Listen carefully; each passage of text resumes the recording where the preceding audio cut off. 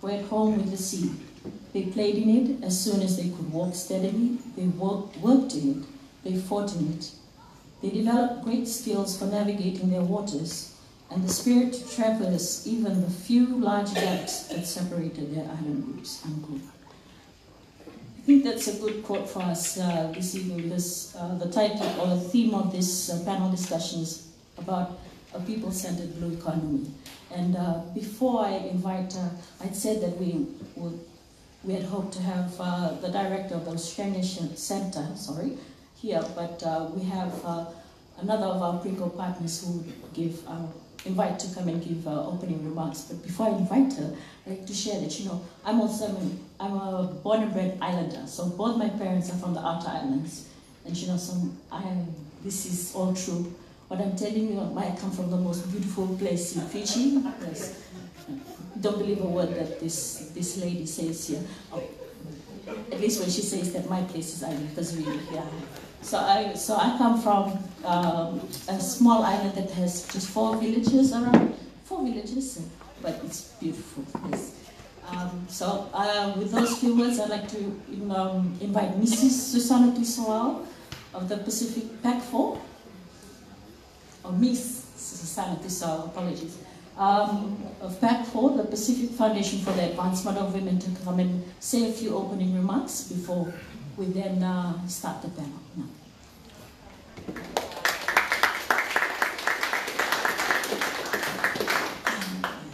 Thank you very much, Lani. For one coming from the most ugliest island of Fiji, she has done very well for herself. Okay, thank you.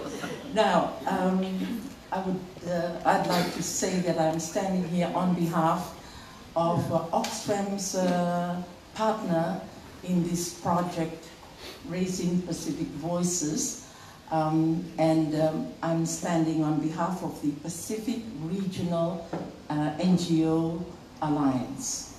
Now, that is a group of Pacific Regional umbrella NGOs that have their own constituencies in almost about 20 islands or 21 islands of the Pacific. They have partners, and some of them are membership organizations. They have affiliated members in the islands. And we have decided to work in partnership with Oxfam on a particular theme which had really been central in the development of the Pacific, and it's the one that is centered around the sustainable, centered around what we thought we should put first in the development of the Pacific, and that is having a sustainable Pacific Ocean. And that is why we are here to talk about blue economy, because that topic has really been coined by our governments, and the dialogue that had been taking place, as well as the conferences and what have you, had really been spearheaded by government. And much of the intricacies of what a blue economy means to the people of the Pacific, we are still not very sure about. We, from the NGOs, have always been worried about the social impact of economic development. And for us, in the women organization, the women like the Pacific Foundation for the Advancement of Women, we are more worried about how the coastal fishing grounds have been affected by development, and how our women have been affected by the big fishing companies that have set up their companies in the Pacific, which to us means that if we were to just look at the blue economy from an economic point of view, because we just want economic gains all the time on all the development plans that the government meets out, we would not be attending to the social needs of the people and the livelihood of the people, because for us, the social needs have always been foremost. So, because the Pringo Alliance has always been one where this body of NGOs or alliance of NGOs would come together to discuss particular issue when the need arises, we find that this forum that has been organized by Oxfam to be very, very useful. We were looking forward to this because the more dialogue we have, the more perspectives we hear, we get from other people that, in the true NGO way, rather than going to the big five-star hotels, in the big conferences that are organized by our governments, we thought this would be where we would get to learn more, and from a very friendly, if you like, a friendly, truly Pacifica environment. So we want to welcome everybody. On behalf of Oxfam and Pringo, we want to welcome you all again, and we want to thank all of you, because we know some of you are going to contribute to the dialogue that is going to be spearheaded by the panelists today. We want to thank the panelists for agreeing to come in to give us an insight into something which many of us are not very sure about. Just one point I want to mention, and that is that for us women, if the women NGOs, when we talk about the ocean, we not only talking about the economic things that or our economic empowerment of women, not the social impact of economic development that pertaining to the development that takes place regarding resources from the ocean, but we are also worried about the security, the dumping of nuclear waste, the traveling of warships and boats carrying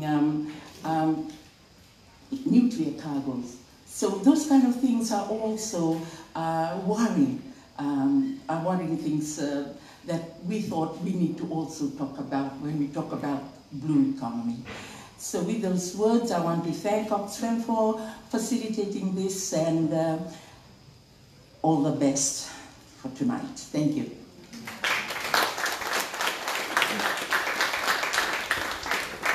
Thank you, Ms. Dusawao. So now, without further ado, I'd like to invite the panelists to take their seats at the front, and our facilitators, they make their way up. I'll just introduce our facilitator, and the introductions for the panelists I'll leave to Seema, our facilitator for the evening. So yes, if our panelists could make their way to the front, Mr. Martel, Mr. Sloan, Ms. Vunisea, and Reverend Bhagwan. Thank you. Our facilitator for the evening is Ms. Seema Deo, so she will be facilitating the Talamoa this evening. Seema is was formerly the Communications and Outreach Advisor for SPREP, the South Pacific Regional Environment Program. So she's currently the Principal Consultant for Footprints in the Sand Consulting. And she's had over 24 years of experience in environmental and sustainable development policy and practice, with a focus on corporate communication, public education, information and advocacy, dialogue building, and designing and facilitating solutions, focused workshops and conferences. So So that's Seema, so she will be our facilitator this evening. And yes, so without further ado, I'd like to... Oh, and she's also the consultant with WWF. So WWF is Pacific is a member of the Pringo Alliance. So we had hoped that they could facilitate this this dialogue this evening, but unfortunately they're unavailable. So Seema has stepped in, like I said, at the last minute and helped us out, and she'll be our facilitator this evening. Over to you, Seema. Good evening, everyone. Yes, I'm a consultant, but I'm doing this for WWF this evening, so I'm not getting paid, just so that's clear. I just, before I go into the task of introducing our wonderful panelists, I'd just like to say a few words to get started. So on behalf of WWF, I am actually honoured to be here this evening with such an esteemed panel of knowledgeable people. These discussions tonight are, as you've just heard, about a people-centred blue economy. And of course that means many things to many people. The blue economy has gained significant traction over the last few years as we talk a lot about what we're going to do in the face of climate change projections, the uncertainty with which Pacific Islands are dealing with. We are reminded daily of the dependency of our communities and our economy on our oceans. And we, at WWF and other organizations, we're talking about this idea of a transition to a blue economy, to a sustainable blue economy, which offers us a possible way towards building our island resilience in an uncertain future. Our objective tonight is to share some of the thinking around what a people-centered, sustainable blue economy might mean for us. As we've just heard from Ms. Susanna, there are concerns, and we want to be able to discuss those concerns and really get an understanding of what we are talking about. Some of the questions we may want to ask are what a blue economy might look like for our communities. Who benefits from a blue economy? What might be some of the unintended consequences of a blue economy, of us pursuing a blue economy? What are we already doing that is contributing towards a sustainable blue economy? Because we are doing things. How do we bring it all together?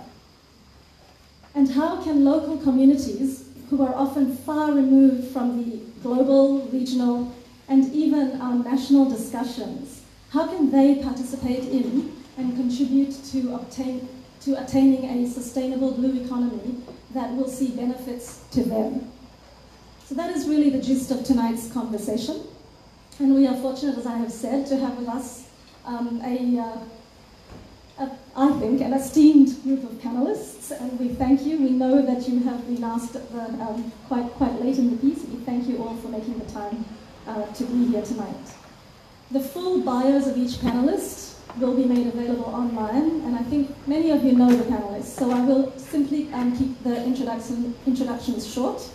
And I will start from the other end of the room with Ms. Aliti Vunisea, who is representing the women in Fisheries Network here in Fiji. Aliti has spent the last 20 years working on gender issues in fisheries in Fiji and throughout the Pacific Islands. She brings a strong research-based perspective on women and gender in the context of a blue economy. So we look forward very much to a good discussion with Aliti's input. We then have Mr. James Sloan, who, as you heard, co-founded the Suva-based law firm Siwatimbawan Sloan in 2005. James has a strong personal interest in environment and oceans law. He is a founding member of the Fiji Environment Law Association. Many of you will know it as FELA. And he was chair of that organization's executive committee for the last 10 years. He has joined the USP as a part-time lecturer teaching law of the sea at the Marine School this year in August. He will share his views and help us understand the legal frameworks relating to a blue economy in the Pacific and what this means for our local communities. No stranger to most of us is Mr. Francois Martel, who is the Secretary General of the Pacific Islands Development Forum. Mr. Martel is a dual Samoan and Canadian national. He tells me to say that every time. I don't know which one he is more worried about, but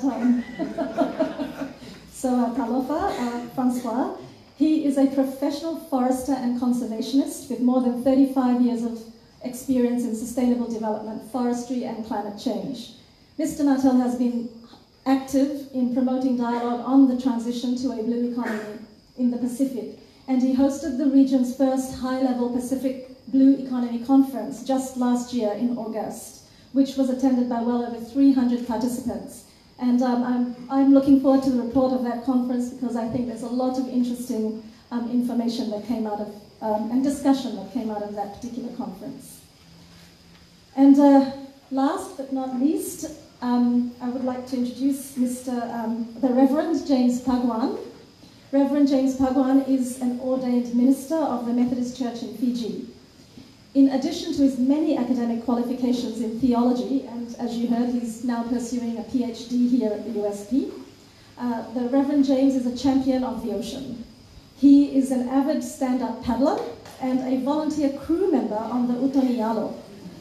The Reverend will help us explore concepts of ocean stewardship and custodianship from a faith-based perspective. So, ladies and gentlemen, you can see here tonight we have a wide range of perspectives represented, and I think that everyone's really looking forward to the discussions that we know will ensue in the next 40 minutes, or 45 minutes. But before I hand over or start the discussions with this group, because as you know, panelists often forget that there is an audience. So I wanted to make sure that they remember that we have an audience out here, and a very interesting group I can see from where I'm sitting. What I'd like to do, audience, is to ask you a couple of questions and ask you to answer as a group, and I hope you will help me with this. So, you have to think very hard. The first question: do you feel that you have a good enough understanding of the blue economy from a Pacific perspective to be able to explain it to someone else in your field? If you think you do have that understanding and are comfortable with the concept, raise your right hand and say "I" very loudly. Okay, then I have a follow-up question for you. If you are still processing what the blue economy is all about, and you are here to learn a bit more about it and perhaps ask questions on the concept, could you please raise your left hand and say "woohoo" as loudly as you can? Right. So we have a very honest group of in front of us panelists.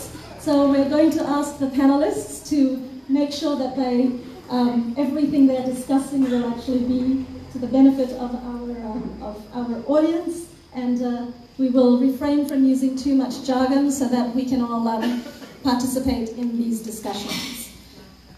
Okay, so let's ask the panelists to help us out one more time. So panelists, you all have, there are 3 microphones, and I'll hand this one over to you, Reverend. The first question I have for the panelists is really a very general one, and just to get the ball rolling. I would like to request that you help us out by painting a picture using words of what you mean when you think about a blue economy. So I'm going to ask that you just take a second to think about this, and what are some of the words that come to mind when you think about a blue economy that is Pacific-centered for the Pacific? You can start anywhere you want.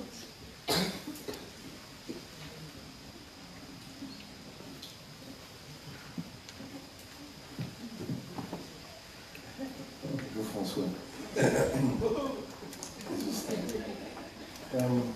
First, I need to apologize because I feel a bit overdressed. But if you come from Samoa, Fiji is cold, and tonight in particular with the breeze coming in. So my apologies for this. I still kept my LA shirt under. But the blue economy. I think one of the reasons why we did the high-level Pacific Blue Economy Conference, and the first one to actually start to debate on the issues of blue economy, is because nobody understood what we were talking about. We were given a mandate, which is a mandate and a mission to enabling green and blue economies. And if nobody understands what the blue economy is, then we have a difficulty as an organization to work with local communities or partners across the region. So we have now a definition, and I'm glad to see that we have enough copies for you to collect the conference summary, because the definition is there. But I'm not gonna use this definition. I will, in my view, what the blue economy is in a few words, is the sustainable management of natural resources that are from the ocean, the inshore and the coastal areas, for the benefit of local communities and the economy of each country. So it's basically the green economy or green growth, but for marine resources in particular. Okay. This will be my first shot. The legal James. I don't know what the blue economy is.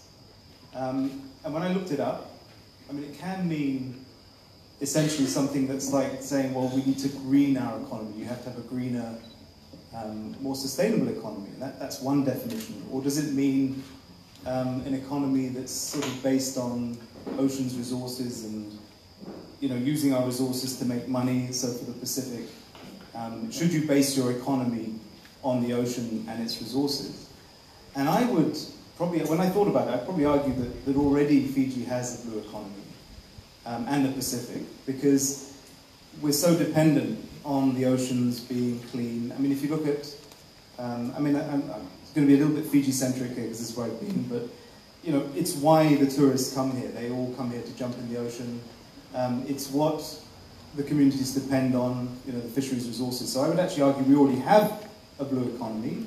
We probably just need to make it a little bit bluer. And in terms of what it means as a lawyer, and I'm only talking from a sort of legal perspective, but I think what is very tied to a blue economy are legal rights, because it's on legal rights that you build economic rights. And I think rights are very important for the Pacific, because you have rights in the coastal fisheries, you know, you have indigenous rights to traditional fishing grounds. But more than that, and I'll probably expand on it at some point this evening, but you also, in the Pacific, have very strong rights to large ocean spaces. And so that leads to the question, well, how do you benefit better from those rights? How do you build your economy to become not just sustainable use, but also how do Pacific economies become more sustainable and less reliant, I guess, on external aid? And you can do it because there are enormous resources that you have rights to in this region. But again, and I would also say the other slight issue I have with blue economy is it always looks like it comes down to dollars, and I don't think it should, because there are also lots and lots of things that you have that are amazing in the Pacific, but it's not all about money. It's about being able to use an ocean and have the ability to have a clean ocean that is probably as important in my view as it is to provide money. So sometimes economy, I think, gets too caught up with dollar figures, but in short, I don't know what a blue economy is.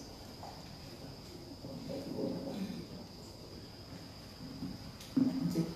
Maybe following up from that, I'll just say that I was in the same dilemma when I was invited to come. I had to look it up and rethink the whole thing again. What is really the blue economy we're trying to talk about? That was with my cap as a person who works in the communities, and I've been asked to talk on community and institutions and all that. What does it mean to them? Because I know for sure if I go to a community in Fiji and start saying blue economy, it's meaningless. It doesn't mean anything. We're still trying to get our heads around sustainable development, sustainable fisheries, and all these terms that come. And then there's another new term that we've added to. I think unpacking that and what it really means for people, whether it's resilience, whether it's sustainability, whether it's food security, whether it's just management. Maybe during the session we can unpack that further or talk about it. Okay, so you see, we're highly knowledgeable on the blue economy, which is good, because that's what we're here for. We're not going to try and define it. I think that's the important thing to put out right at the beginning. However, we also want to say that we are thinking in the same lines, where there is the dollar sign when we think economy, but we want to be able to move away from things, that kind of thinking. In the old days, we talked about the 3 pillars. We talked about sustainable development. We got that wrong, so now we are coming up with all these other words. However, as we've just heard, it is really about oceans and ocean resources, and how are we going to use them in such a way, or manage them in such a way, that we are able to last into the future. We have sustainability in some form. So this was just to get us thinking a little bit, get you thinking perhaps as well. And now I'm going to put Aliti on the spot and ask her her first question. The way this is going to work, I should have said that earlier, is we're hoping for a bit of a dialogue so that each panelist can input a couple of minutes worth of input, and then others can also join in, and hopefully that way all our knowledge can come out in the next 45 minutes. So the first question, as I mentioned, Aliti has got a wealth of experience working with women and gender in the fisheries community. Recently, Aliti, you participated in a large-scale research of on women fishers across 10 provinces in Fiji.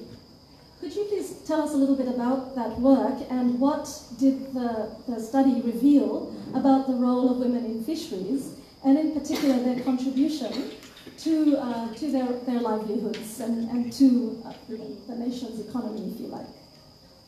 Okay, thank you. I think, so at the outset, I would like to say that maybe I'm happy that I'm speaking first, because usually when you're talking on gender, you're usually the last person to speak. After everybody has talked about more substantive issues, then the gender person comes in. But in this case, at least we're speaking first.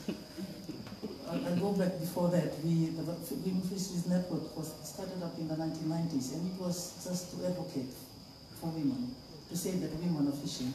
You'll go to communities, or you go to, when I was at SP, I used to work at SPC. When I go to countries, I was in Wallis Futuna once, and I saw the director of fisheries and asked him, what do the women fishers in Wallis do? He said, oh, they don't fish. There are no women fishers here. I said, okay, maybe I wasted district. Then we went for lunch, and then we had another Keikoso. And I asked him, who collected the shells? He said, oh, the women, that's all they do. They collect the shells, they catch the crab, they just collect the octopus, they go and collect all these things on the beach. But you know, when the women go to collect these things, they are not collecting. They have a lot of knowledge, we have a lot of skill. You can't just go and collect a squid or octopus. You don't do that. You have to find their tail, find the layer. You poke the head of the octopus and you pull it out, and the 8 tentacles come out and they hang onto your hand, and you turn the head inside out when it comes out. And then they start to make it on a rock or sand so that it doesn't grip them too much, and then they find another one. So it's a lot of skill, it's a lot of knowledge. So that's why we started, the organization started up. It was to find that, to at least advocate for that. Women are not just collecting. They're contributing to the fisheries sector. And they do post-harvest activities, they market, they distribute, they do a lot of things. You find them at the market every Saturday and Friday, selling their food. So when you're walking past them, they have a pile of sea grapes, or they have some crabs. It just didn't turn up like the day before. That was hard work. It was a lot of hard work, a lot of planning. They had to go to the mangroves and find all those crabs. So after that, when the network started, it went well, then sort of fizzled out. I see a lot of people like them used to be part of it, and I see a lot of people who did a lot of work in gender, like Susana, Tisawa, and Tokasa, and Tupo sitting in the room. They know a lot of this work that I'm talking about. We started it up again in 2014, and that's why the research came. What we wanted to find out was, has anything changed? What are women doing? So we went out to the market and talked to the women. A lot had changed. One of the main things that has changed, that in the past women were sort of passive. They'll pick seaweed, they'll go out fishing and all that, come to the market and sit there. In Lotoko market, when we were there was a woman who came from Taua, and she's from Nosuri, where I'm from. And she was like a middle seller. She came and she was bargaining and selling all this stuff. And all the sellers at the market were trying to buy from her and asking her to, what was interesting for me, what they were saying, they did all said, no. She had the price set, she knew how to bargain, she wouldn't let go, and she sold all the stuff. So the roles had changed, like the women from Yasawa with their cigarettes. They bring them in sacks. And you find the buyers from Suva, they arrive at the Lotoka Wharf, and they're trying to haggle with them, 100 or 80, and they'll sell it for $120. So that role had changed. They are traders. They are not just women coming to the market to sit and sell. That was one main thing that we found out. The other thing is we are talking about women in fisheries, women and all the work they do, but we don't have hard data to say this is what the women are doing. There was not enough research into the work they do. Shrimps, you see women sitting on the roadside between Suva and Oceania, they're selling shrimps and they're selling crabs. But we don't have research that tells us this is what is happening, this is where they're getting it from. Are they part of management? Is there any plan to make sure that these crabs stay in the next 10, 12 years, 15 years? And the data was definitely missing, and if you go to a meeting and you start talking about gender and fisheries, they'll say, okay, get us the data, then we can start talking. But that data is still not available now, we're still trying to get that. And there were new emerging things, but women, usually they're portrayed as, yes, they are as being weak, as usually being left behind in a lot of things, but they are not. They're very progressive in a lot of ways, and they found niches for themselves, and each finding that niche. And that's what came on the report. We have to find out what was happening. The networks. In Fiji, there's a lot of networks. The women that sell kai in Nakini, in Naitasil, down Nasori, that kai, some of those bags go down to the Lotoka market, and they have a way, they use the kinship. They have their families down in Lotoka, they sell it down send it out on the carrier, and they put it in piles in Ba, Nandi, and Lotoka. Not so much Ba, because they have kai, freshwater mussels. And the same for cigarettes that come from Lotoka that you see at the supermarket. And the crabs that come from Motoriki and the Lomeviti group. You go to Waindali, there you see them there. They come in selling all this stuff. So the networks are there, the groupings are there, and those are some of the things that we found. Thank you, Aliti. That's actually very informative and very inspiring. Just wondering if anyone from the panel wanted to comment on women's empowerment, whether at the community level or at other levels throughout the decision-making processes, and if perhaps through your work you see that kind of thing happening beyond the fishers level.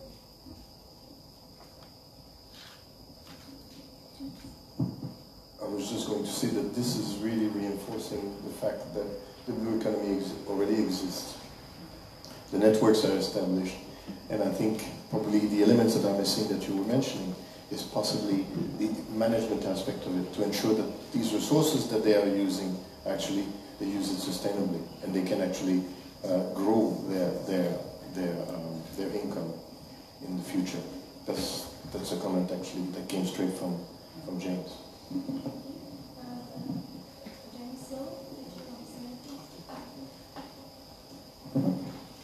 From I suppose again, a legal perspective, if you're looking at community fisheries, often the areas are registered to the Avusa. So if women are undertaking all of these activities and they're such an important part of the fishery and they have all this knowledge, it was really a question, Aliti, how do you make sure that as part of that decision-making process that their opinions and their voices are taken into account in terms of what they might think about the sustainable use of the resources? Because obviously their businesses are dependent on it as well. Do you feel that their voices are taken into account as part of that decision-making process? And if not, what could be done to ensure that they are? Maybe to answer that, I think the approach will be a multi-pronged approach. I think one of the mistakes we do is generalizing the cases in Fiji. And for example, we talk about women in Fiji not in decision making. One of the biggest confederacies in Fiji is headed by a woman, Rotimumu. And there are places in Fiji where women are chiefs, are leaders. And in generalizing that, we don't see that there are already women in leadership in a lot of positions. That I think is the first thing that I want to say. And on the other extreme end of that, then you have women that are really exposed, that are educated women, a lot of women in this room. And when I talk to women, I tell them, I'm not talking about you. the women in this group. I'm talking about that woman who's voiceless sitting in the village, because that's a big difference for these women and the women in the village. And the women who is in the village, for example, a woman in Garata, I used to work in Garata, in Thailand. It's a big migrant community in Garata. Women from Motoriku, from the islands. They're sitting there, they're fishing, but they have no voice at all. But the women in there are different decision-making processes that are there, that can be tapped into, and we can tap into the existing ones, which empower women. The women are already chiefs, where there are entry points, and all we're trying to do, and I think that's why it's important when you talk about women in fisheries, we're not just talking about women, but we're looking at women and men, because these groups are complementary, we're looking at all the vulnerable groups in the community. Is that answer? Yeah, just thank you. I just wanted to, I think, sort of, I thought it's good that great names think alike, so thank you for the question, James. That's where I was going. But, you know, given that women realistically are at the forefront of human security in terms of provision for the families in our Pacific Island community, especially in rural areas. And, you know, this question really is around the issue of power structures and how we start to look at that. And then taking that and bringing it up to the broader perspective of economies. It therefore highlights something that we need to be very, to pay attention to the issue of power structures, whether it is at the grassroots level of a blue economy or a micro level or a macro level, as they say. So I think that's something that is something that we need to be aware of and keep in the back of our minds around the issue of decision making, but within that perspective. Thank you, Reverend. I think that's actually a really good place to move on to your question. Well, we'll stick with women and gender as we go through this whole discussion, because I think it's a very important sort of underlying point for a lot of the discussions in sustainable development and blue economy. But when we say people-centered, for me, I tend to think about my individual understanding and my individual responsibilities to nature, to the ocean, and so forth. But then I think, how do I encourage others to take up these responsibilities as their own? And that's a bit of a challenge. And then we have people who talk about spirituality, they talk about stewardship and custodianship. And these are often words that people use to describe their personal relationship with nature and the ocean in particular. And it is extremely meaningful to people to spend time in the ocean. There's a beautiful quote by Peli Hawafa on the pillar on the side. We heard another quote at the beginning of this session. But I think it is not really enough to care or spiritualize. And we are going to turn to the Reverend James to discuss how these ideas can play an inspiring and proactive role in the discussions of a blue economy. Reverend, what is the role of faith-based organizations in our transformation towards a blue economy? And how can we build on these concepts of stewardship and custodianship in our faith-based organizations? Okay, here begins the sermon. Our reading today from the Epistle of James. Take your pick, which James. Thank you for the opportunity to present some thoughts around this. I really think, you mentioned some terms here, people-centered, which is now a very well-coined phrase. I just came from a program with PIDF and the UN Human Rights team, where they signed an MOU, and people-centered was written right there in the middle of the Talanoa banner.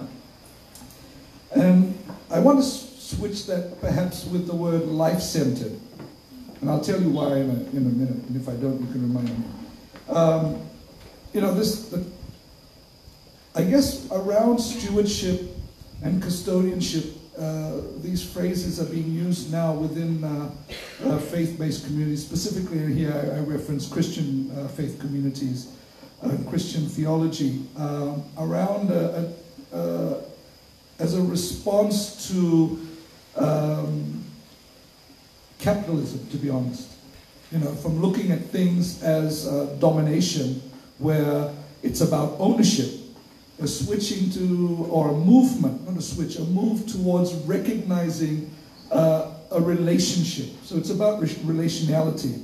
It's about, especially here in the Pacific, recognizing that we have a relationship with the natural world, with the land, with the vanua, the whenua, with the waitui, the moana, the ocean, and recognizing that there is an intrinsic value to life that is non-human, right? So whether it's the trees and the animals on the earth, or the life that is the SDG 14 under the sea, under the water, but to recognize that intrinsic value, because in the Bible, the story of creation, everything else is made and called good. It's called good, and then at the end of the creation story, it is very good, because humanity is given a responsibility. Yes, it's to work the soil, but it's also to care for what was created. And within the Christian theological understanding, there is a lot of discussion now around, you know, understanding what that means from a Christian perspective. For example, what does a year of Jubilee mean for the environment? Letting things to regrow. How does that work, and how does that resonate with some of our traditional practices of making ngoli tambu, so that the marine life can regrow and replenish and get its balance back? So I think that's something that I want to just to say for now, and then we can add on to it later. Thank you. I'm sorry, I'm just processing that. Would anyone else like to comment on that? Do you have any thoughts? I'm actually very interested in what James was saying there, because he mentioned, you know, the word ownership and relationship, and it's obviously it's a one level ownership. It can be a very legal term. You know, there's a sort of philosophy of ownership that's based on Roman law, which we still, you know, have in our system, where it's the ownership of one person over a complete dominion. And what's happening with the philosophy of ownership, from a legal perspective, is they're talking about it not being owned by one person, particularly in relation to natural resources, because ownership is actually divided. People have what they call different sticks in the bundle.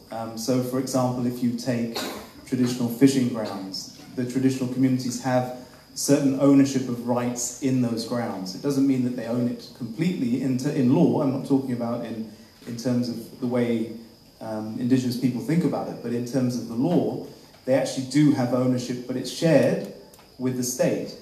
And what we're finding with the ocean, and also with other kind of, you know, enormously complicated environmental problems, is that they can't be solved by, you know, one person or one organization or one international body like the UN. It actually requires, you know, immense amounts of collaboration between bodies and between NGOs and between people that are interested and between local communities and between the state. And it's quite interesting when you think about what James was saying in terms of ownership. You realize that in a sense everybody has to share the ownership and share the responsibility. And it's about thinking about ownership of natural resources, to my mind, in that sense.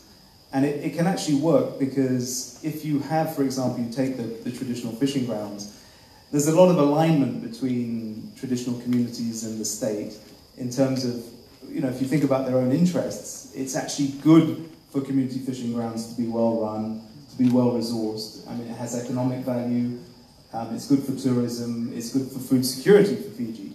So I would say that that's a really interesting concept to lead into that. Well, how do we kind of resolve some of the problems we have? And a lot of it is about collaboration and working together through those shared goals. So I thought it was a really interesting thing that he was saying, because I think, you know, in a way, ownership is is problematic because it shouldn't belong just to one person. So if we think of natural resources, they should be shared, but it also means that everybody has to take that sort of responsibility to work together. So thank you. Maybe just on the role of the faith-based organization. Sitting at the back there is Tessa Tambuna Kawai and Hugh. They've done a lot of work on community-based fisheries management. And one of the things that NGOs in Fiji, I think, are very good at is they're using the churches to progress the work on management. Because if you go to a Fijian community and for example, Talatala, like the Reverend, they have a very influential role. And the people in communities would listen to the Talatala and listen to the church if they're not listening to the chief anymore or anybody in the village. So it plays that crucial role and the ownership. I've heard NGOs in Fiji, because I used to do work with them, when we go to the community and we talk about the resources as being God-given. It's like a bank. And that bank, if you keep on withdrawing from the bank, it will run out one day. And they could identify with that. And you tell them, if you do the same thing with resources, you just go and keep drawing from it, it will be depleted. They really identify with that. And the church does play that really influential role. Thank you. Yeah, I just want to add on to what Aliti is saying. You know, churches have recognized the need for partnership in this area because one of the things that the churches challenge non-governmental and civil society in some cases is it's very good to come into a community when you're project-based and then you leave. The church is still there when you're gone. So how do you ensure continuation and sustainability of the projects? For example, the Methodist Church is partnering with WWF on theological and biblical tracts around sustainability in terms of management of the environment or care for the environment and for marine resources as well. But on with this idea of moving towards responsibility and stewardship, it's a recognition of that we're connected in a web of life or a web of creation that is bigger than just your Ngolingoli or my Ngolingoli or my Vanua or my forest, because of the connection of the environment. I mean, we've got forestry and fisheries. They talk about ridge to reef, and I know some of our friends from the marine studies here at USP have been talking about what's happening to the kai. When you were talking about kai, I was thinking about this. With the research around some of the new synthetic materials that are being used as clothing, and you go up to the village and when it's washed, it's beaten, right? And the fibers from that then go find their way into the river and find their way down to where the freshwater mussels are, and they have scientific evidence of those fibers in the mussels.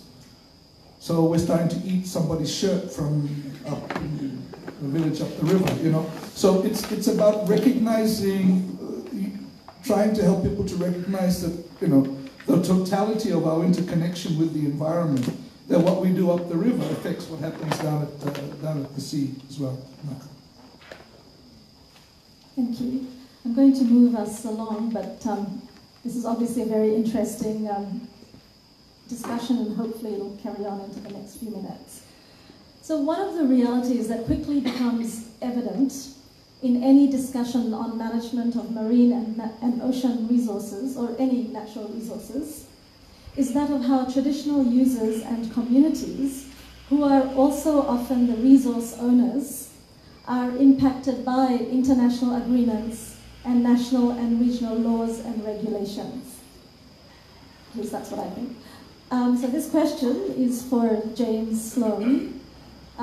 We know this is a complex issue. What happens at the international level, the regulations, the legislations, they will impact, of course, on our people at the community level, at the local level. But in terms of a blue economy, what does this mean? Perhaps, James, you could help us along by discussing some of the key legal instruments that might shape our local community access to ocean resources. Starting from there, and we can take that further. I'll try. I've actually got just a couple of slides.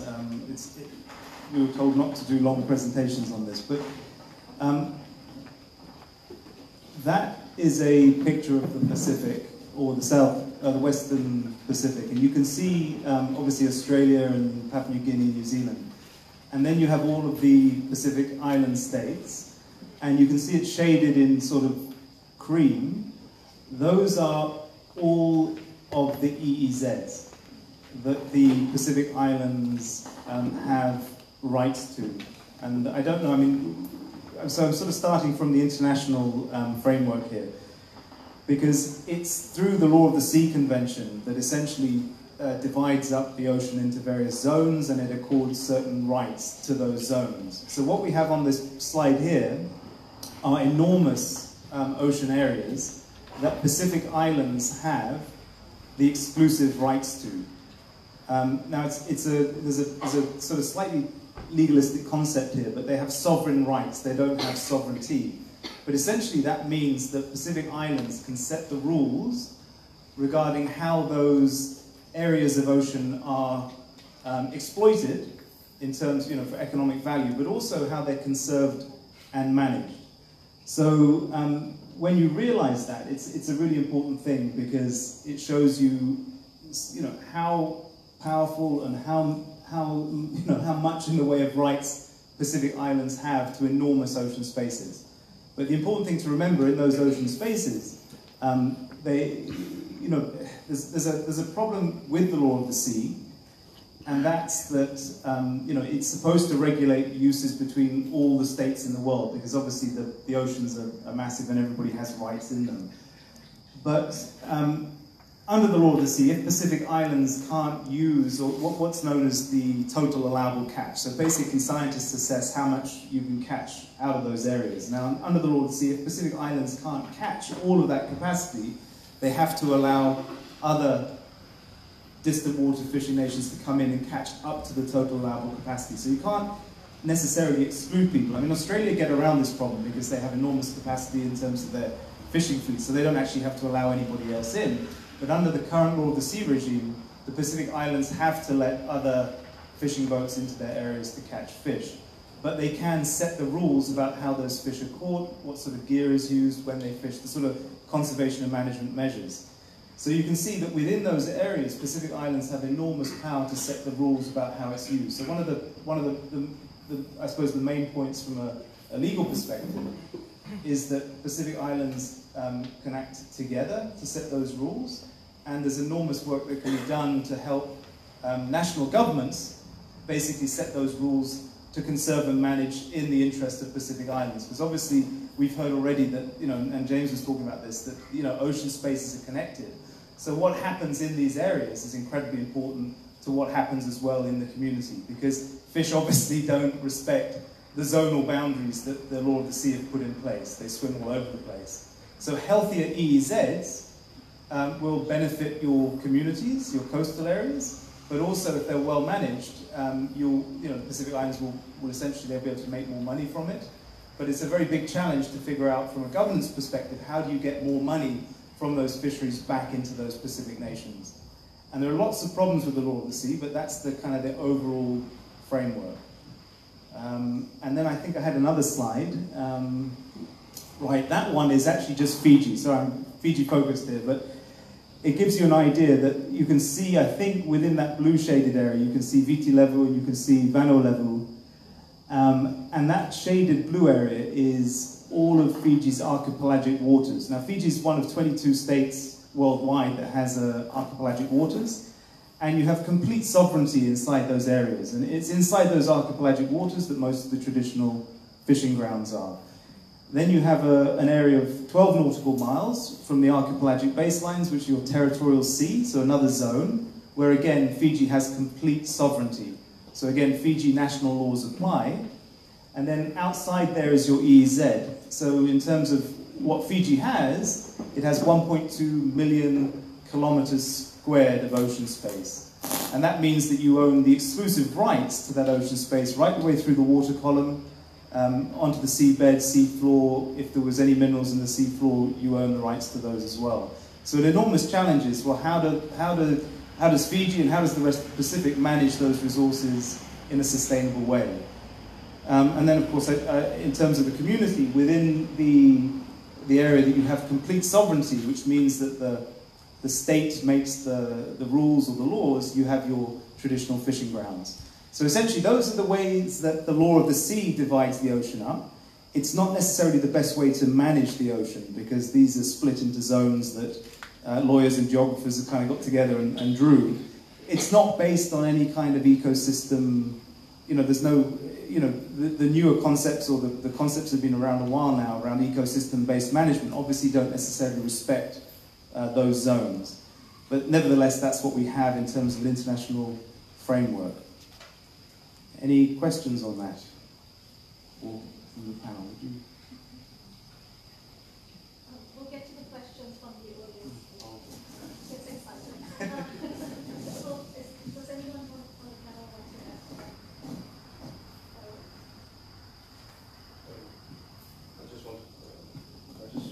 ask that? James, if you could tell us, all the boundaries have already been agreed. My understanding was that we still have in the Pacific EEZ boundaries that have not been delineated or agreed between two countries. I think most of them have, but some are not, which means some difficulties at the legal level as well. Essentially what the Law of the Sea Convention does is it sets down the rules, and then states can then claim those boundaries up to a limit of 200 nautical miles. So that's why your EEZs are so large in the Pacific, because the countries are so far apart that you can claim almost up to the 200 nautical miles. But there are disputes, because Fiji can claim one boundary and I think Tonga has claimed another. But that's only a dispute at the international level between states. But the Law of the Sea Convention has a dispute resolution mechanism that will be used. But as things stand, those are the claimed EEZ. So it's by operation of what they would call positive law that you make these claims to ocean space, and then you have those rights within it. Does that answer the question? Now I actually understand why Samoa is the smallest EEZ in the world, because they're in the middle. Yes. Okay, so I have a question, James. Basically, so we've talked about this from an international perspective and, of course, bringing it to the national level. Basically, you're saying that we have a lot of responsibility for a very large amount of ocean, and we can make those rules. Now, so going from that, what would be the role of civil society in terms of, getting our governments to perhaps make those rules and thinking about the regulations, and when we get into new ventures, for example, is there a role for civil society, and how would they go about playing that? In Fiji, let's focus on Fiji. Well, I think the first thing to say is that civil society already plays an enormous role in all of these areas. So if you look at the archipelagic sea, where you have complete territorial sovereignty into the territorial waters, already CSOs are working with communities. Often it's site-based, or you have FLEMA that's working with, literally almost every community, putting in place sort of fisheries, community-based fisheries management. But it actually CSOs actually help all the way through the process. So if you go right up to the international level, it looks like the Law of the Sea Convention is just between states, but actually at that state level, at the state process level, which is right up at the UN, or where the UN is having conferences, or particular treaties are being negotiated between states in terms of how they will help to conserve or manage. Then CSOs are playing a vital role there as well, in terms of being able to provide technical expertise into that process. So I would say actually CSOs are already involved heavily in this area. There are some, there are always criticisms. Could they coordinate a bit better? Could they collaborate a bit better? Could they share information a bit more? And also, I think for the Pacific, it's also about, to some extent, realizing that governments too are not well resourced. So you have, obviously the state represents everybody. CSOs might be taking a particular perspective. But it's figuring out, how do you align the goals with, so for example, in the Pacific, if we accept that it's incredibly important to have, clean oceans and sustainable use of resources, how do CSOs align with government? and assist government to make the right decisions. Because the way oceans governance is moving is away from this sort of zonal approach. So the zonal approach gives you the areas where you have your rights and you can make legislation. But what the scientists are saying, and the people who really know a lot more about fisheries management and ecosystems than I do, they're saying it's not the best way to do it. You need to do more integrated oceans planning. So I think CSOs could play an enormous role there in helping governments with resources and planning for better integrated oceans use that would take account of communities, take account of traditional rights, take account of the role of women in communities. So I think that would be my area that I think that we should probably focus on, and also explain to government, look, it might not be the best idea to make money from fishing licenses. I mean, it's easy, you can sit back and you can license people to come in and you get a quick buck, but is that the best long-term solution for the Pacific? So I would say there's a lot of value in integrated oceans management and sort of more marine spatial planning and working out how better to, use the oceans in a more holistic way. But the reason I was sort of talking about the legal rights is because it shows you that already under the Law of the Sea Convention, Pacific Islands have these rights. So it's about, I guess, waking people up to that fact that you have these rights. So Fiji, 1.2 million kilometers squared, gives each Fiji citizen an enormous stake already in a very large area. And it's all of those resources in that area. So Fiji citizens have all got, or should be having a say in how those resources are used. And, what should our governments be doing to better protect it and conserve it and manage it for the future? So I think CSOs can play a huge role in creating those decision-making processes that involve everyone. Absolutely, Yaba. You said it again. Good name. No, but I just want to add on to that. I'm just coming from my another hat, the Oceania type uniform that barely fits. The other side of it is the monitoring and, how we cover this much area to protect it. When we sail just from here to the Lomaiviti group, we can see the long line vessels that have come in at night when no one's looking, or when no one can see them, and do their fishing. I mean, we're logging these things as we go along. We share the information. Sometimes we cut the lines just to tell them that, just go back to your wherever, get outside the easy. But the role that we need to be able to play in assisting the monitoring with FLEMA, with other community organizations, the reporting mechanism, that's very important. And I still cannot understand why, as a maritime nation, we have such a small navy.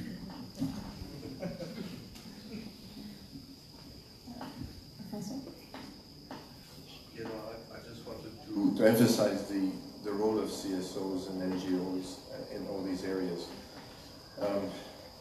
Before, for those who don't know, I actually was working for Conservation International, just one of those NGOs that are involved at the global level and at the local level.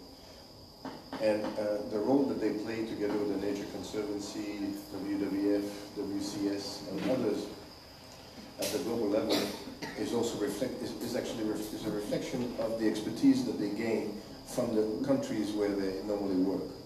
And one of the key elements there is having the capacity to learn from other experiences and exchanges with, for example, countries in the Caribbean, countries in the Indian Ocean, and to see how some specific techniques related to fishing, protection, conservation, blue carbon can actually be implemented in the countries of the Pacific. And of course, there were also, and we talked about the FLMMA, which I believe would constitute probably a strong framework for a sustainable blue economy at community level, already established. And I think, and I've met recently somebody from Madagascar who was in charge of the LMMA network there. I'm not going to focus too much on this because I see Hugh is in there and has been a proponent of the LMMAs for many years. But I think this is really, really important.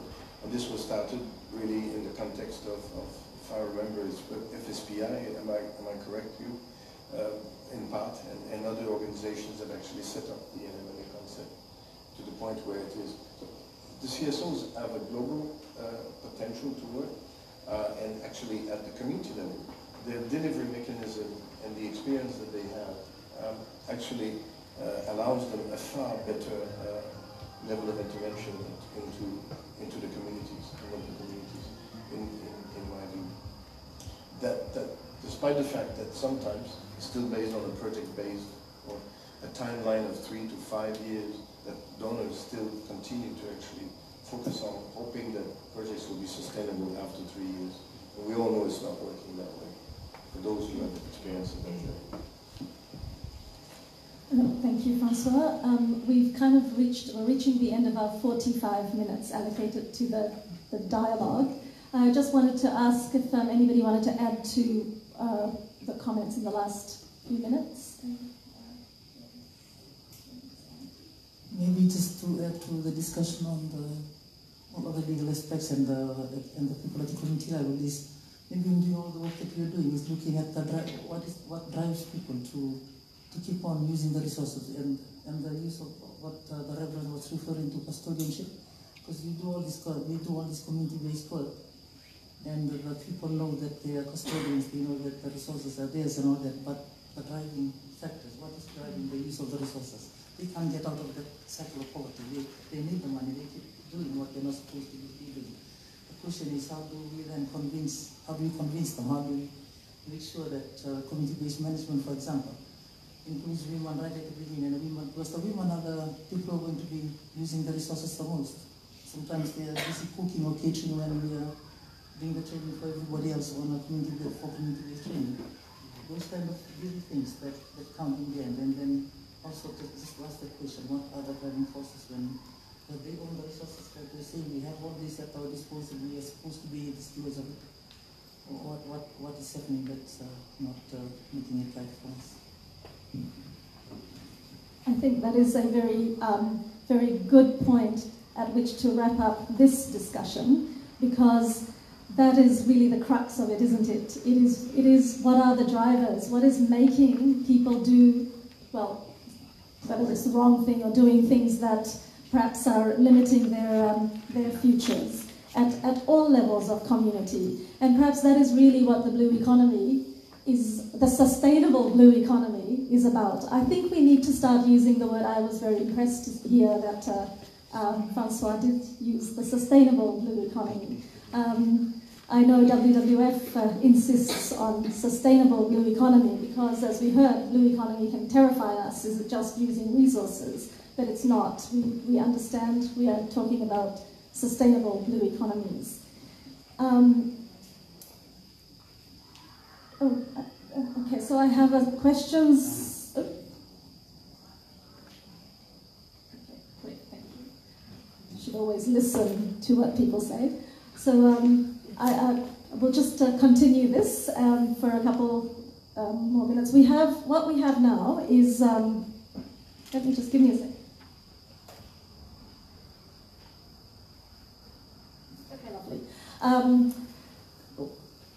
Sorry about that. Okay, so what we're going to do is we'll thank the panelists for the extremely interesting discussion here.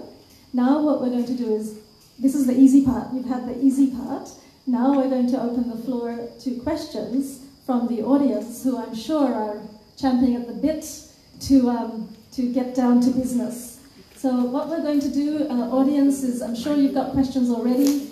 I'll invite maybe 3 questions at a time. So there will be microphones running around now. We will keep a couple here, I think, and we'll keep 1 microphone here, and we'll pass the other microphones around the room. So if you put your hand up, and we'll take questions. 3 questions means it gives us time here at the panel to assimilate some answers. I've also been sent some online questions, which I will go through while you're asking the questions and pass and read them out at the next round. So I saw a hand up at that end there, the back, second row. We'll start with you, then Patricia at the front. Thank you, Lani, from the Alliance for Future Generation. I really love the topic for this evening's discussion, and thank you to the panelists for the very enriching discussion on people-centered, sustainable blue economy. And it's not a question, but just a comment, my 2 cents comment.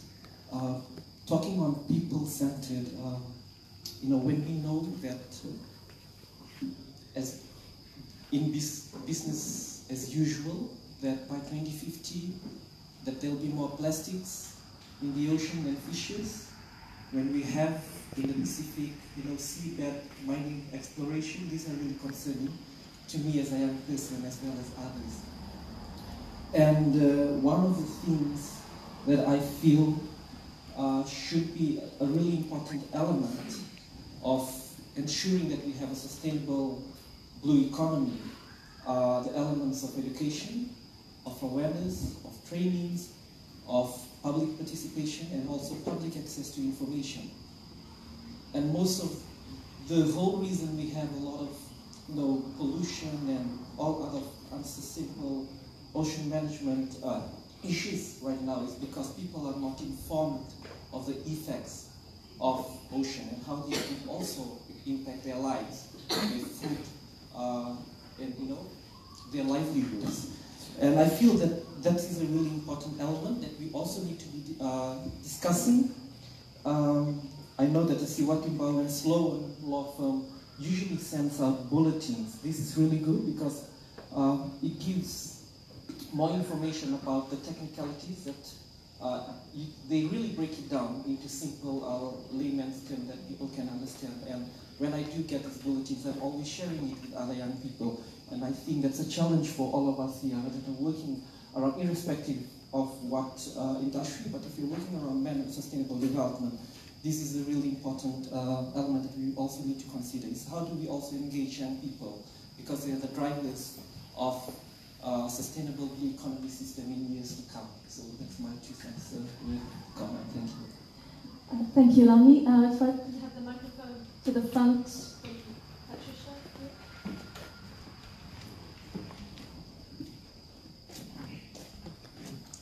Hello everyone, and thank you very much for the panel for this good discussion and good facilitation. My name is Patricia Parkinson. I've been working in Fiji for various organizations, but now currently independent consultant. It's just a bit of a reflection on what we talked about at the beginning, the definition of blue economy, because I think it echoes really very much what happened with sustainable development. If we say sustainable blue economy, isn't sustainability part of the definition of blue economy? And should there be, there's various dimensions to the sustainability, so that echoes also a lot sustainable development. So would it be relevant, and maybe it has been done already, the development of principles that would be associated with the blue economy, and that would make it much easier to integrate the blue economy into the development plans, into legislations and policies, etc. Thank you, Patricia. We'll take one question from the gentleman on this side. We'll do this side. I'm sorry, I'm missing out people on this side. Perhaps, yes. Somebody's got a mic, okay. Please go ahead. Hi, I'm Livia Movano from the Pacific Environment Journalists Network. I'm interested in I'm inspired by Ms. Vunisea's comment at the very end of the previous discussion with regards to addressing conservation issues, but in the context of this marine conservation issues from the context of the things that drive us to behave the way we do with respect to the natural resources that we own or have custodianship over. My question is directed at maybe Mr. Martel, and if Mrs. Sloan would like to answer. It's how much do you think is changing in the way governments are working with regards to ensuring equitable resources, so that these driving forces are actually, so that conservation is actually being addressed from a root cause perspective as opposed to a band-aid solution, which I think a lot of us see what's moving. Are we approaching this from a social justice point of view, or are we looking at maybe an equitable share of resources so that the people who own the natural resources aren't driven to destroy what they have? Thank you, Libe.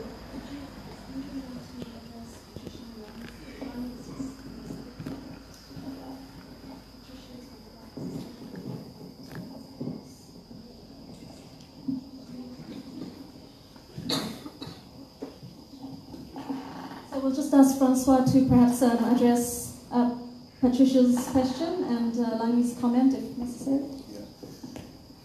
Well, you know, in this first Blue Economy conference that we had in last year, we produced a conference summary. So in there, you have a summary of what the people of the Pacific, there were about 80 organizations that came up, about 250 participants, and about more than 30 countries that actually participated in the conference. And of this, I think out of the 80 organizations, I haven't counted the full tally, but I think it's about 40 CSOs or non-governmental organizations. So, and I can assure you, many of them actually are part of Pringo. In fact, most of them are part of Pringo, were part of the conference. So a lot of these key elements or principles for a sustainable blue economy are actually embedded in the new definition. But the idea of having the key principles is very important, because it's for sure that the blue economy there's this confusion over the dollar sign, and because the blue economy includes all ocean activities, economic activities. That includes coastal tourism, that includes oil and gas, it includes deep sea mining. Now the key question is, what are the principles of a sustainable blue economy? And I don't want to repeat it, I think you can read it in the document, but essentially it's to ensure ultimately it's all activities that promote a healthy ocean, and that provides benefits to local communities. One of the interesting things with the conference, and that came out strongly into the recommendation, is that the foundation of the blue economy for the Pacific, or sustainable blue economy for the Pacific, is actually the coastal fisheries, and the coastal and inshore fisheries, so that the benefits are accrued mainly by the communities and not only by the government. The traditional blue economy definition is more about all economic benefits, including oil and gas, deep sea mining, ocean afforestation, all sorts of elements. But I think if we keep to these basic principles, there are basic principles of human rights and human decency, and that's the main. This is what we've retained from the definition of the blue economy. So I hope it answers your question, Patricia.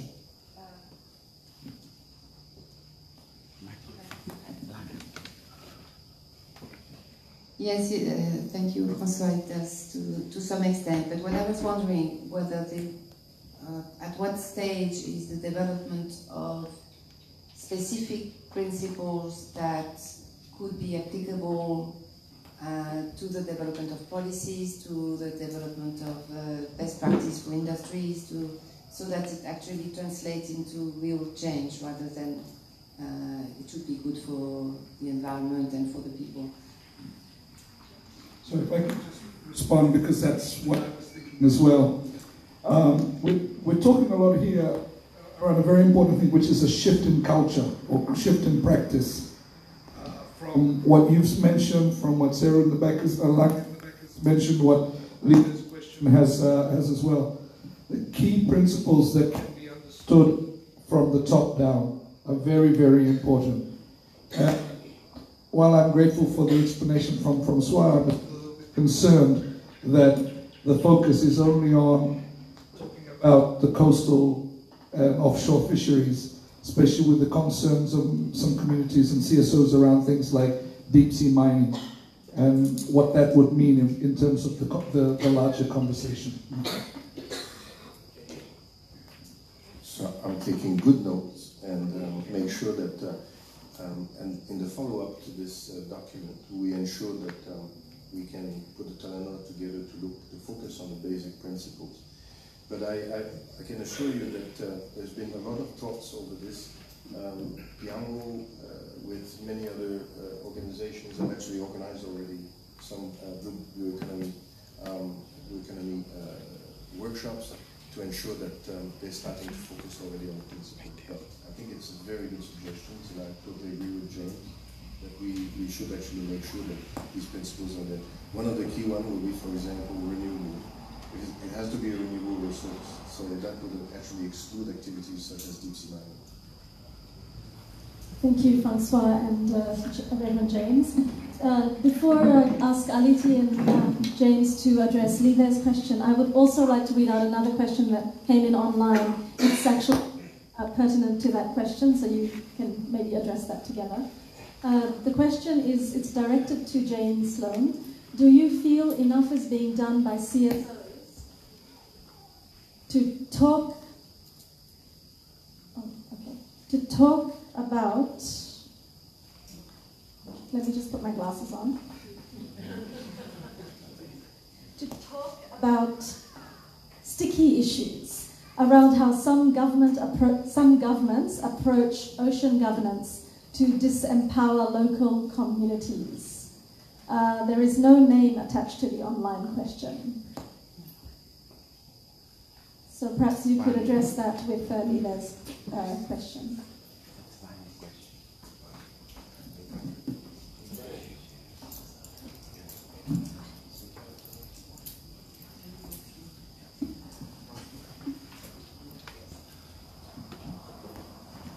I think the question is sorry, your name is Live? Live. From Live was about what's changing and what's driving people. And I think it's a really complicated question, because I think it means from a community level. And I think communities are seeing things changing. You know, if you do have the good fortune to go and consult and listen to communities, they'll say that their fishing habits have changed a lot over time. You know, fish have got smaller, and they're noticing a big difference. But what's changing if you analyze, and it's a very difficult question, what is the driver of that change? And a lot of it, I think, is that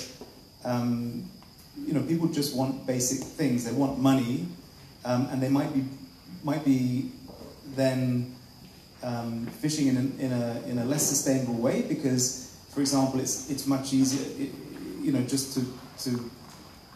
And it's a very difficult question for communities, because, of course, the resources are owned communally.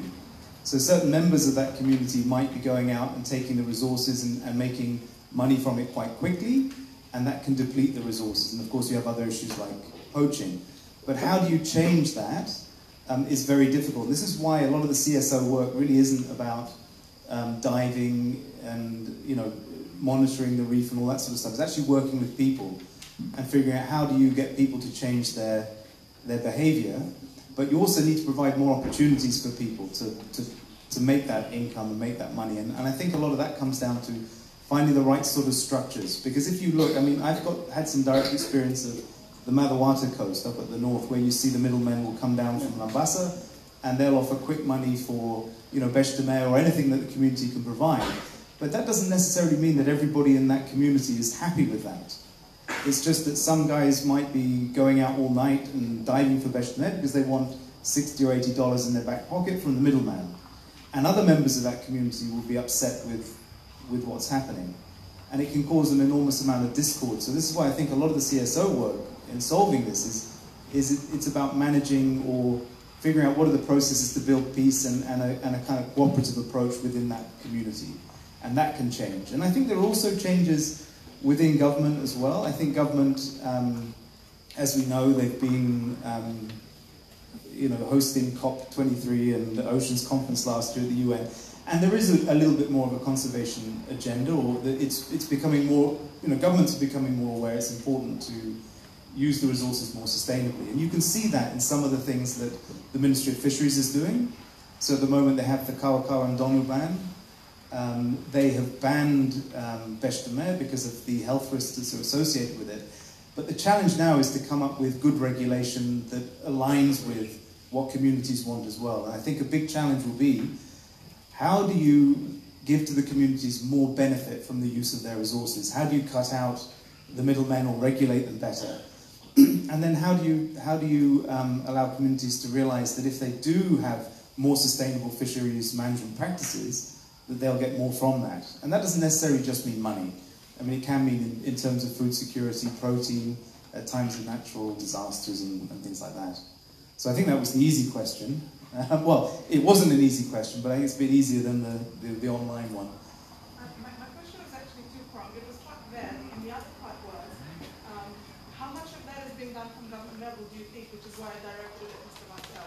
Do you see the governments of the Pacific first understanding that you need to address the drivers of overfishing, and going from, a perfect example is one that you quoted, and that is WWF's work with regard to the GSR in Bhagwan.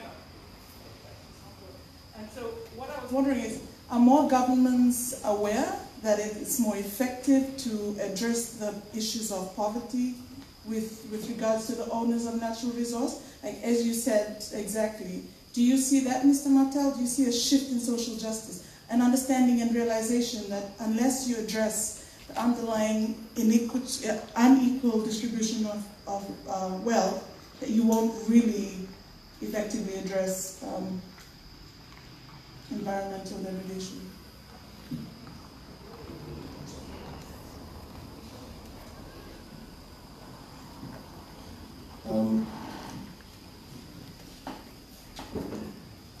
To be honest, I'm not a practitioner anymore in the field like I used to be many years ago.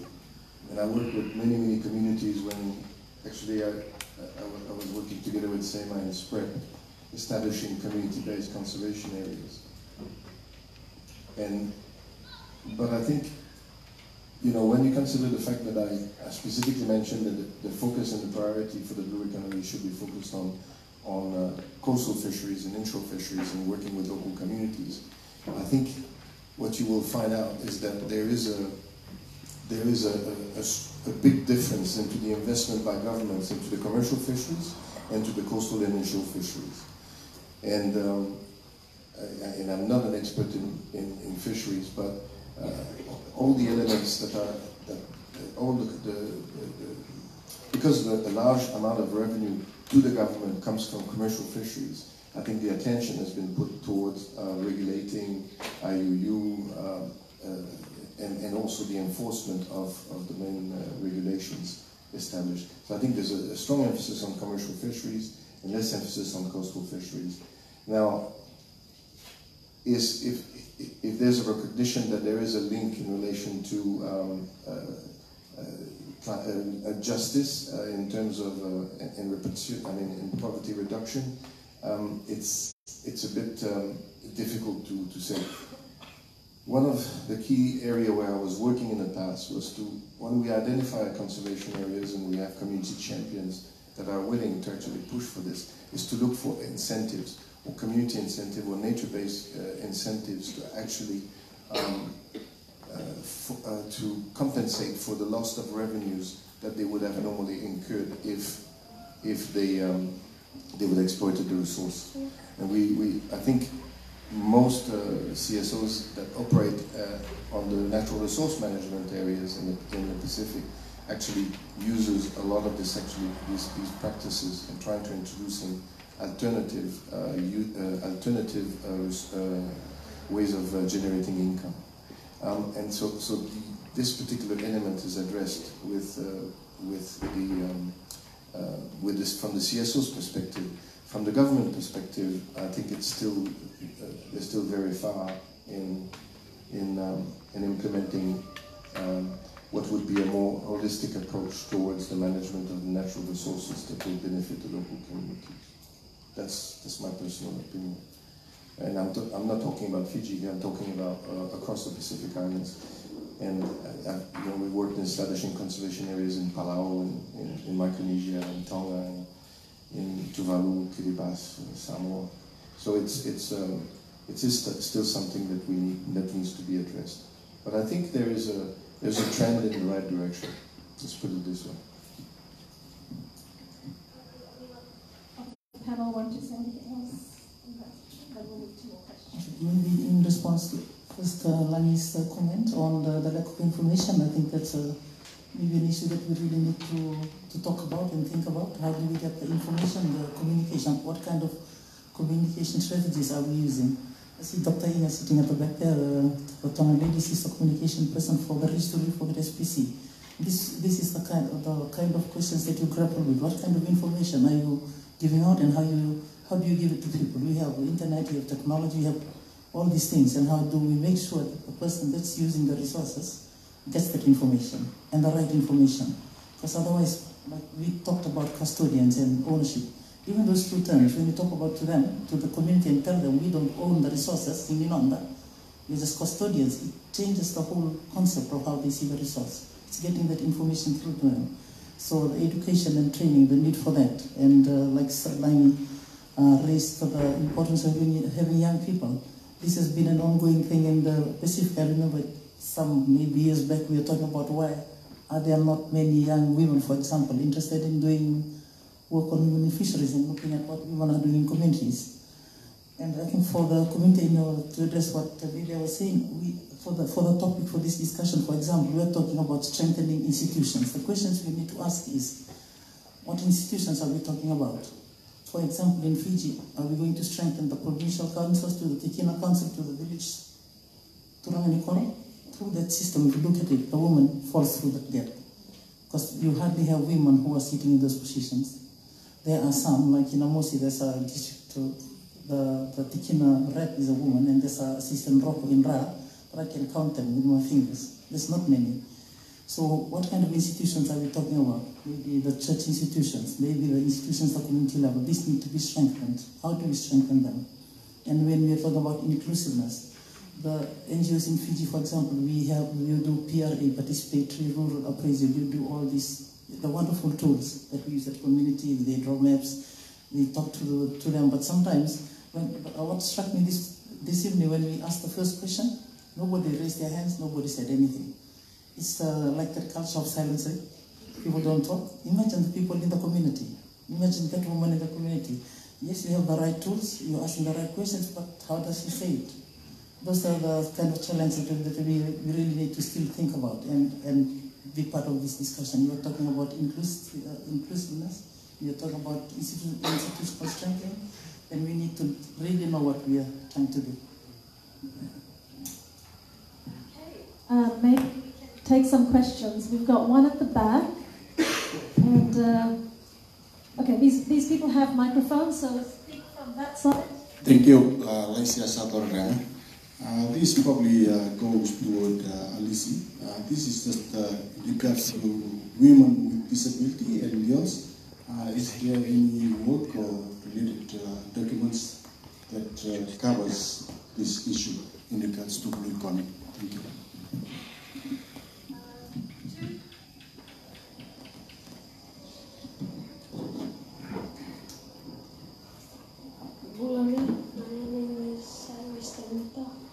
From the world, today my mom brought me here to come with her to attend this session. I'm glad I came because I learned a lot of new things on sustainability. My question is actually to all NGOs, is there any way that we can take this to school for kids to learn more about this sustainable blue economy? So kids can take what they learn home and share it with their families and friends, and how to protect the ocean. Good question, and I think someone else has one microphone on that side. Then perhaps we bring the microphone to the front here, please.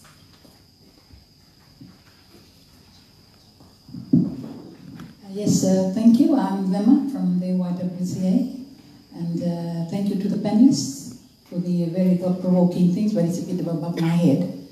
I just want to say one thing. I am actually, environment is not actually my cup of tea. One thing I find, just generally, there seems to be a lot of disconnect between the macro and the micro. There's a lot of discussion up in at regional, international, and whatever levels, even national. The resource owners are really uninformed. That's why the guy at the back there is quite correct. I do not know why this disconnect. I mean, there's conferences and meetings and whatever, and papers are taken out, position papers and all, but it's not getting there. What is, and we're expecting them as resource owners to be doing something about it. Otherwise, we are all telling them what to do. I mean, it's very much against, I don't know, it's really wrong. And we expect a lot from them, but we're not informing them. So that disconnect needs to be addressed by some groups who have the powers that be, so to speak. And secondly, I'd like to say that every time there's a new conversation or a development agenda, there's a new term, new terminology, new concept coming up, and no one is translating them, or no one is demystifying it, so to speak. I mean, look at blue economy. I can't even know how would you say it in native Fijian? Or even in Hindi, or even in Tongan, or Samoan for that matter. How do you say that? And stewardship.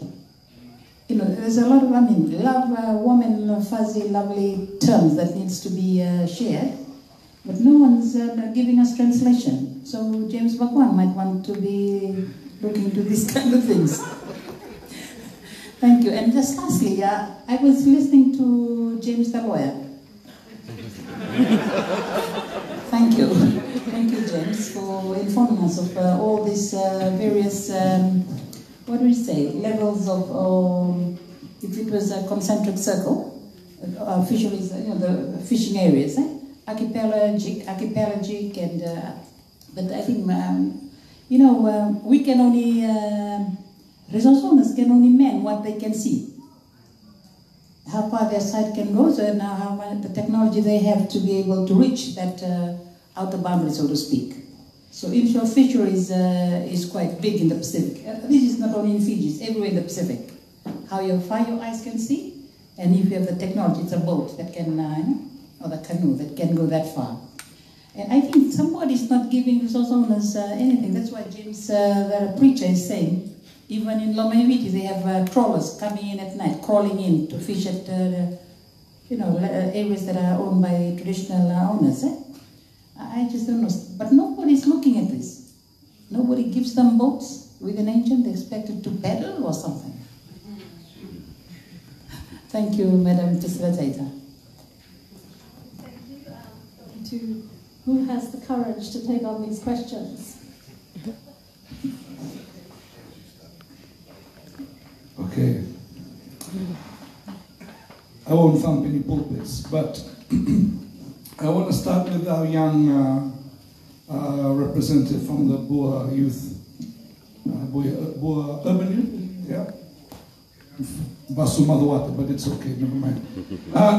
No, but this is the thing we're talking about in terms of partnership. Wait, I'll come to you. No, but in terms of partnership with traditional and non-traditional understanding of who are CSOs. I was thinking, I wonder how many organizations CSOs work with the Women's Fellowship in churches. Instead of just going and doing we want to meet with the community. Target work with those institutions which are nationwide within the church structures, looking at structures that are already our Sunday schools. And the entry point is already there. Pacific Conference of Churches, member of Pringles, Methodist Church in Fiji, member of PCC, already has accepted the concept of green church stewardship. And it's not about the translation of the word, it's about the translation of the concept. It's what you understand. So it's not about technical translation, it's about translation of a theme, of a practice, of a principle. And this is again, we come back to the principles. But how we can address those things. And I think it's about being a little bit more creative and not being perhaps so tied to, I'm really grateful that CSOs in the Pacific are engaging with faith-based communities because it's a recognition of the role that we play in the community. But I think it can be done a lot smarter if, instead of just coming to deliver a package, you actually have the consultation in developing the process as well. Naka.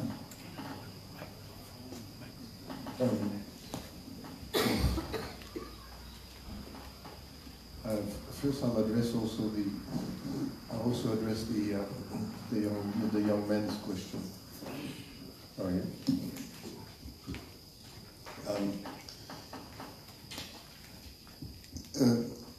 Particularly for elements of sustainability, there is out there a lot of very good material that could actually be promoted as part of the curriculum for primary and secondary schools. And hopefully, if you remember, for those who were at the conference, we had Gunter Pauli. Gunter Pauli, we call him the Steve Jobs of sustainability. And Gunter has produced about 350 fables or children's stories, all about sustainability. Ocean, water, climate, everything. But it's actually written for children. And it's actually to be written in vernacular language. So essentially, for example, for Fiji, we have at the PIDF, so we started this initiative together with Gunter to actually acquire the copyright so that we can actually translate these stories into vernacular language in Fijian, in Hindustani, and in English, actually, trilingual series. But we're still struggling a bit with the financing and also with the engagement with the Ministry of Education to ensure that these books could actually be printed, and they could be printed and then incorporated into the curriculum for particularly the primary schools. And I totally agree with the issue of the vernacular language. I remember when I was in Samoa, in my first years in Samoa, and we wanted to form an organization for the conservation of the environment. And in Samoan, there was no word for the word environment. So actually, a group of Samoans actually sat down and had a talanoa to decide exactly what kind of word we're going to be used, what will be representing the word environment in that vernacular language. And the word is siosiomanga. Now everybody used the word siosiomanga, but it didn't exist.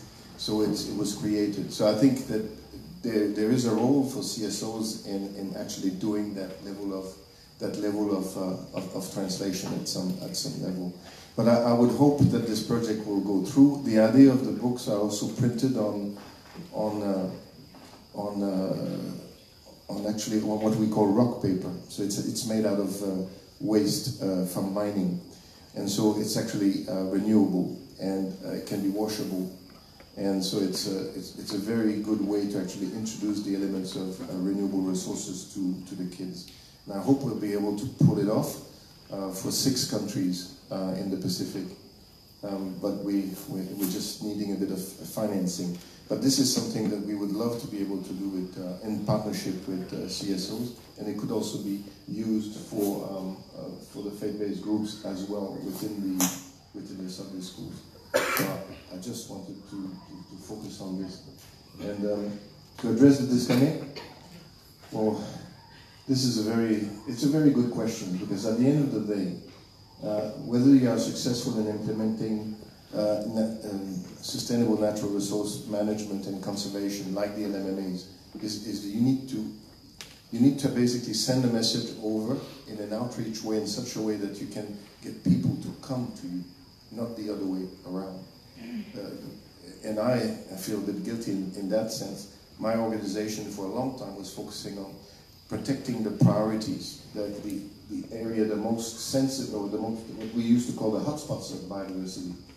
So we've identified the area, and basically we zoom in terms of our outreach and terms of awareness. And it's not, and then eventually you reach a point where you find some champions and it works. But I think it should work the other way. So you need to have an outreach that is more global, within, say, for example, for Fiji, indicating that you have these activities and you can do these things, and then for the people from the community, or at least one or two from the community, to come to basically say, we're interested. In my community, we are interested. And then I think it just increased probably the level of the potential for success in establishing activities in that community. But that is one way I see it, to try to address that disconnect.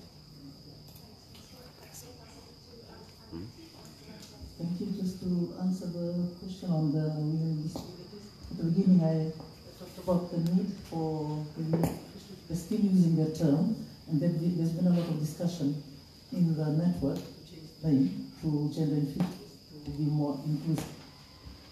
To answer the question on it being addressed, at the moment I'll be honest and say yes, where we come across it, but I think it's addressed in a more strategic way. We can't have disability being addressed by the disability law, and we can't have women fisheries address women in fisheries. It has to be more people working across, because when we're dealing with women in fisheries, what impacts fisheries is from the women in agriculture and women in forest, and we are not talking to them. And the same with disability. Yes? So Emily here earlier, she's part of the LGBT group that was working for Oxfam. And the LGBT group, it's a new term. A lot of it's not doesn't sit too well with a lot of people in communities, but that's the way things are. We have to deal with the LGBT community. We have to talk about it, and we have to have what Them was talking about, the communication, not getting from the top to the community and the other way around. And maybe the miscommunication too. Does that answer your question at the back, Vinat? And in saying that, I also want to acknowledge the young participant from Boa, more because of the Boy Urban Youth Group. That's a very good example of what we can do. Because that group, I think in one of the sessions at USP last year, they put up a session on bauxite mining in Boa. And they gained a lot of traction. A lot of people were reading it, commenting on it. And it's just been the Boa Urban Youth. And I'm starting to wonder if we'll have a Loud Urban Youth or Longevity Urban Youth, whether we could have this sort of groups and have young people involved, because that's already been started. Those are the kind of things we can ride on. And we don't have to wait for the government to do things for us. And we know that government's job is policy. They have a lot of policies in place. They are trying to do what they think they should be doing as a government. And that's where the CSO step in. The CSO is actually the arm of the government in the communities. At least I hope that's what it is. The CSO is more closer to communities. That's whatever you read about NGOs, that's it. The communities are the ears and eyes of communities too. And we have, for example, in government in Fiji, MST, the NGO group, you know that, the Yaumbula Management Committees, which has been set up in nearly all communities in district provinces in Fiji. If they have that, if you have your urban youth, and we link up with that, these are existing institutions that has been put in place by government, and we can work with them. They may not be the best, but there's a way to feed into those institutions and start to work with them, and maybe the discussions can take place there. But to come back to them was a good friend of mine, so I have to excuse myself if I say this and you're from government, it doesn't sit well with you. A good example is like $1,000 that's given out. I live in a village, I'm from Mandai. And when they give the $1,000 out, half the people in my village went to get the money. But I'm telling you, they didn't know what to use the money for. The information on how to use it, whether they have a small business running which they're supposed to use the money for, they don't have that. The information to use that money, they don't have. So they finish the money in like a week. I have my sister who went, and my cousins, and a lot of people in my home. But for me, it's okay. For me, I don't complain, because they're not complaining. For me, if I was not working and I didn't have money and somebody was giving that money, I'll go and get it too. That kind of thinking is what they're thinking. That's the kind of thinking at the community level. It's there. It's what they can see, like what Emma was saying. So you have to find innovative ways to encourage them to not use the resources now because it's for your grandchildren, your great-grandchildren. That's why you have to talk to them. We can't tell them that it's for the blue economy. Yes, that's a term that we will write on paper, but I definitely will not go and tell my family. I'll go and tell them it's for our grandchildren and our children and the family later. Otherwise you lose all our land, you lose all the resources, you lose all the time. That's it. Thank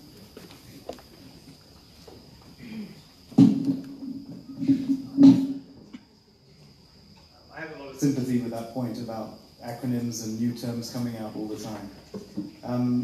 I think one of the main things we should be thinking about is just making sure that the underlying rights don't change. These are the things that I think are very important in the Pacific context. But in terms of the young representative from Bua, I thought he made a really good point. And one of the things that occurred to me, and it's something I worry about, is how often do children, particularly in the urban centres, get a chance to actually get in the sea and actually go and visit a coral reef and see what it's actually like. I mean, I think that children in communities in outer islands get to do that, but we've got, you know, huge amounts of school children in Suva that probably never get to see coral reef and fish, and I would like to see more opportunities for school children to actually get to the reef, obviously in a safe way, but to be able to snorkel and see the fish, and I think that will probably be better than any other way of, in terms of textbooks and papers and all the rest of it. Actually, the best way to do it would be just to get children in the water. Are there more questions or comments? Just a comment, and I think this is directed to the IDF. It's just to follow up on the disconnect that Lema had mentioned. I totally agree with everything that she had said, but I think the onus is on the powers that be, the people who are organizing things for at the national level, to come down rather than expect the people to come to you. You have to find a way to come down to the people at the community level. Just to give you an example, we were being invited to a conference, a workshop for on fisheries. And I would we were given 2 places.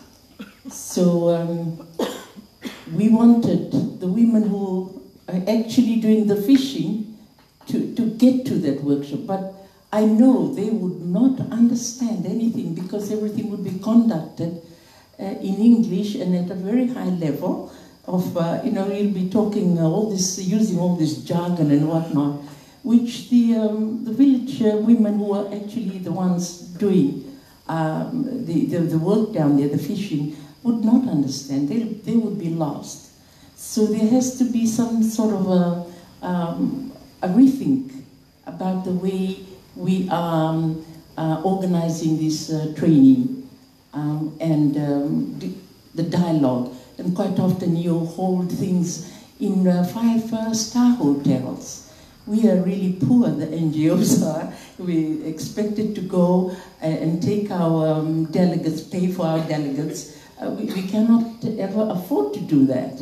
So 2 things there. It's the way you organize things, the discussions about laws and whatnot. Some of these things could be done in Fijian at the community level. Thank you.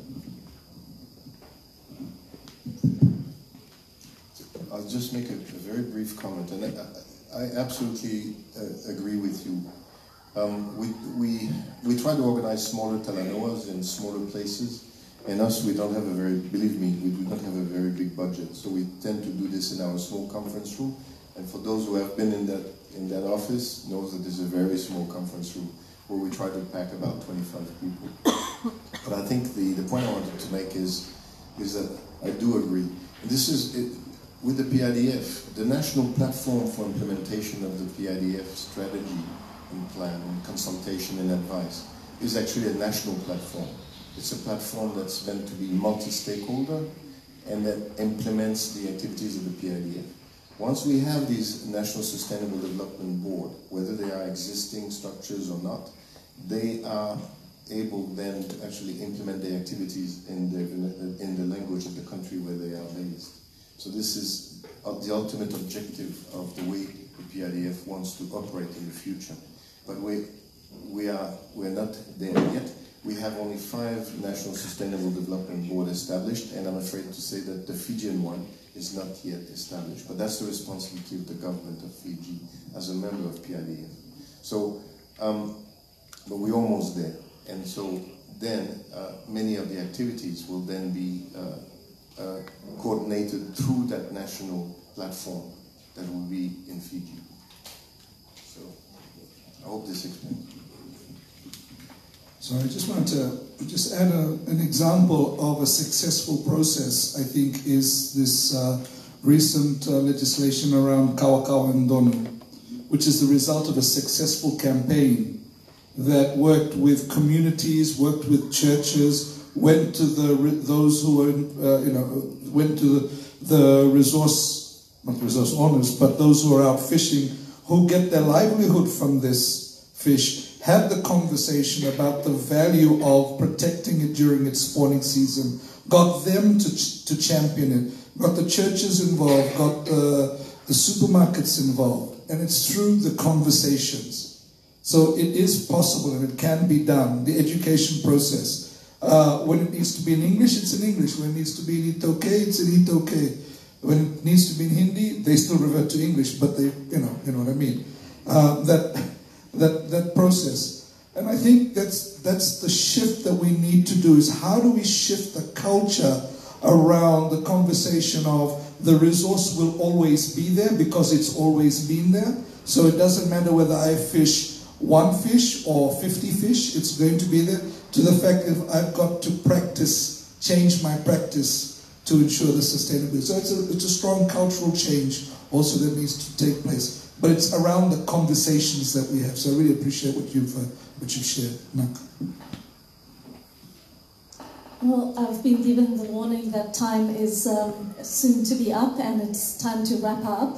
I think that Reverend James's comment is probably a really good place to stop and remind ourselves that these discussions will continue, but these discussions have to continue in a different framework. We have to really change the conversation, change the culture in the way we think about whether you want to call it a blue economy or just sustainable development and the use of our ocean resources in whatever language, but we do need to look at how we can actually start thinking differently. And the broad theme of this project is raising Pacific voices, and we will be looking to the CSOs at all levels in terms of how we can engage both ways, from the government from the international through to the community via the CSOs, and the other way around as well. So I'd like to now thank the panelists once again. I'm sure you'll have time to chat with them over refreshments. And I'd also like to thank you, the audience, for being pretty awesome, for saying woohoo, and I hope you'll soon be able to say I loudly with your right hand raised, and participate in a sustainable blue economy for our Pacific's future. Minaka.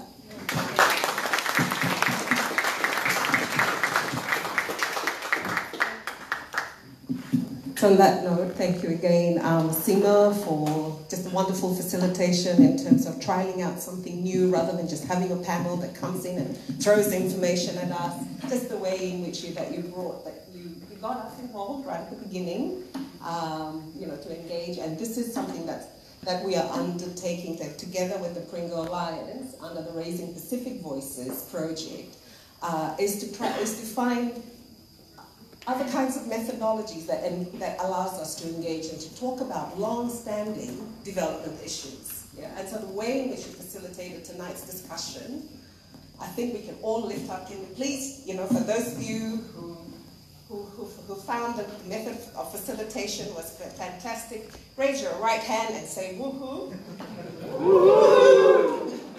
If you agree, I'm sure you can do a lot better than that. And also for the panelists that they gave you, just more food for thought to go away and to say, we talked about sustainable development, we talked about appropriate technology, we talk about self-determination, we've got the blue economy, we come at it from a women's rights perspective in terms of, women are not just traders, we're part of the value chain, count women's unpaid work.